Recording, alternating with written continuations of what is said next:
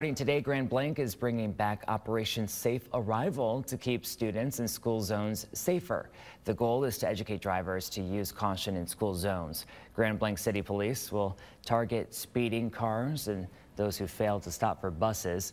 There will be a marked patrol car in all school zones as a reminder to drivers. So fines for speeding in these school zones are also enhanced.